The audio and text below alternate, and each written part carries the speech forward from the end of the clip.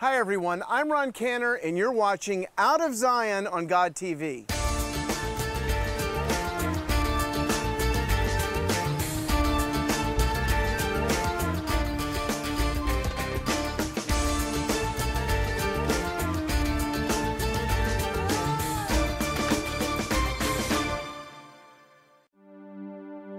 I absolutely love to hike through the Tel Dan Nature Reserve over the Dan River.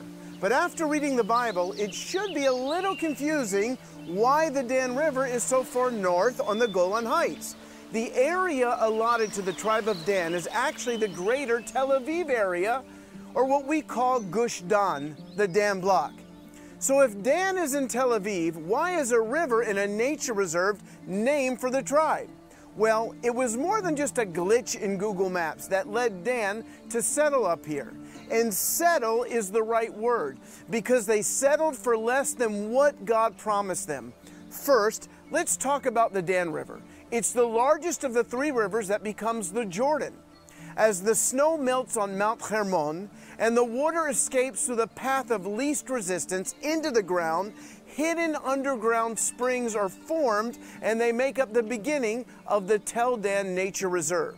These waters become the Dan River. Water is life. In so many of these episodes, whether we're at the Sea of Galilee, the Gihon Springs in Jerusalem, or En Gedi, we see that water is the difference between life and death. So if you have to settle, Tel Dan is a pretty good place. A plentiful amount of fresh trout or forel can be found here. In fact, Elon and I come here often and we eat like kings at the beautiful riverside restaurant called Dug Aladan, which means fish on the Dan River. But Dan was called south to the coastal region near Jaffa when Joshua gave out territory. They experienced resistance from the Amorites who would not let them dwell near the coast. We learn later in Judges that they completely abandoned Gush Dan and headed north. The Bible says, the territory of the children of Dan slipped away from them. So the children of Dan went up and fought against Leshem and captured it and struck it with the sword, possessed it and settled in it, and called Leshem Dan, after the name of Dan, their ancestor.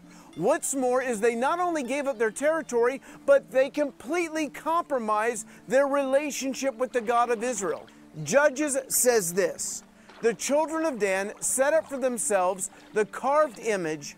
Jonathan, son of Gershom, son of Manasseh, he and his sons were priests to the tribe of Dan until the day of exile from the land.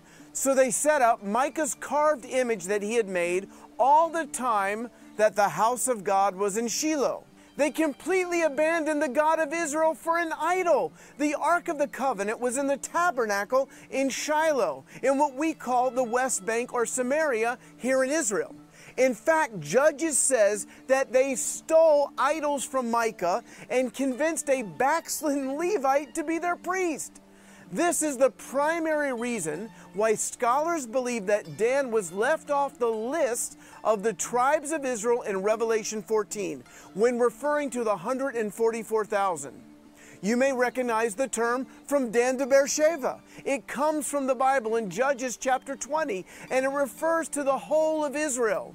Even to this day, we use that phrase here in Israel, but Dan was never intended to take the northern country, which then led them into idol worship.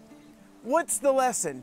Don't ever let go of what God has promised you and settle for something less. If God has put a promise in your heart, hold on to it in prayer and intercession. Maybe you too are being resisted by something like the Amorites. That's no reason to compromise. David had to endure being chased by a demon-possessed king for over a decade before he became king, and Joseph endured enslavement and imprisonment before he entered into his true calling. Friends, speaking from experience, I know what it's like to have a dream on your heart and obstacles in the way. Don't give up like the Danites. I've seen God move the largest of obstacles to bring His will to pass in my life. Be encouraged.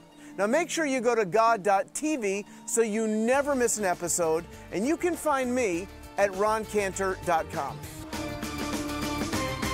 Please follow Ron on Twitter and Facebook at Ron S. Cantor to find out more about Ron and his ministry. For more information on God TV and the Out of Zion programs, or to view these programs again, go to god.tv/Zion.